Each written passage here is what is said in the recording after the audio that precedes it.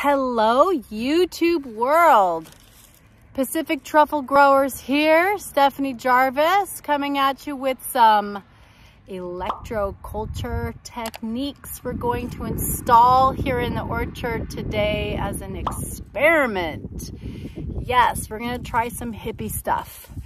We've been having issues with irrigation, and I've been doing a deep dive on electroculture where we're going to bring energy in from the atmosphere into the orchard, which is going to increase fertility of the soils and make it so that the trees don't need as much water or as much fertilizer.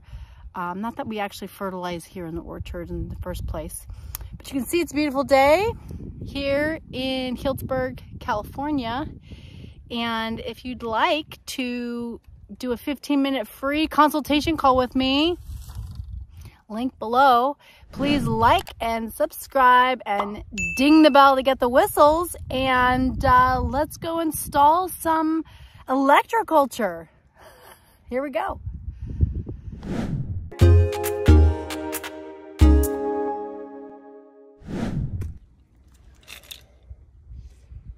Is it sturdy?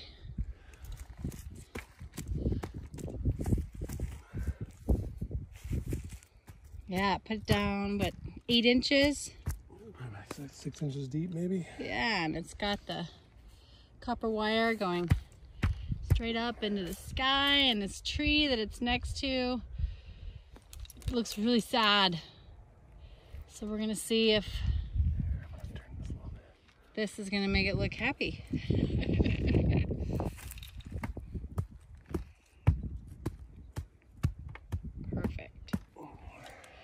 Plus the wires, we're going to set wires at the base of each tree along this one row of 10 trees. So we have copper wire. I picked green. What is this stuff called on it? Casing? Plastic sheathing? Insulation, whatever. And we cut them, I don't know, 2.5 feet long, and then I'm just gonna put them on the ground so that the wires are overlapping but not touching. Overlapping but not touching. I'm just gonna leave it there. You see, this is for gophers. We've been trapping gophers out here, and now we're gonna do some electroculture. Cool. Here's another one we installed.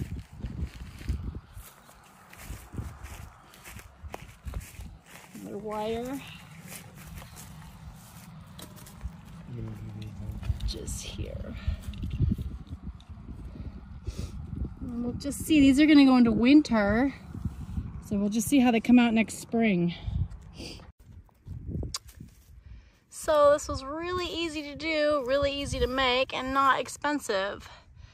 I spent 50 bucks on wire today. I'm gonna do this tree. This tree is probably dead. I'm gonna do this tree. Just place the wire around the tree and make sure the wires are not touching but overlapping. And we're gonna do this little tree over here. Looks like they could be going into winter early. That's okay. So I'm just gonna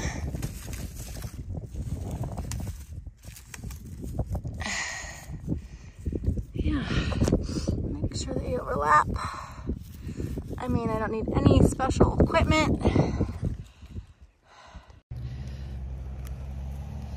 So something I forgot to mention is that the openings of your wires, you want them to be facing north.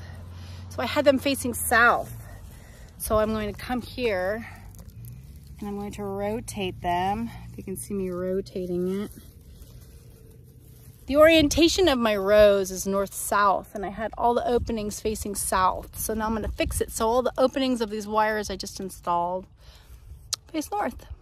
Super simple fix. So I just learned about magnetic declinations. So go to NOAA and figure out where your north-south orientation is and make sure your wires are all open to the north. Okay. Yeah, so we don't need any special equipment, just some wire cutters and bought some copper wire. I'm gonna make a couple triangles, pyramids to bring out to the orchard. And we're doing this one row here of 10 trees. Each tree is getting its own wire loop of copper wire, and then the one pole with the copper wire running up it like a vortex with a couple inches coming out the top, going straight due north.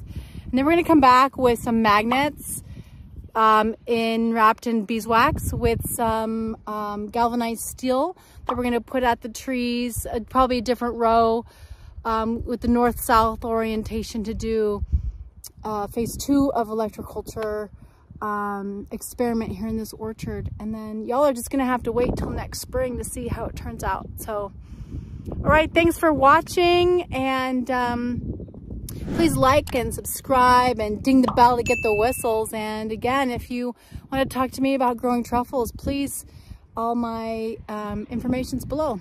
All right, enjoy the day, everyone. Go be a fungi.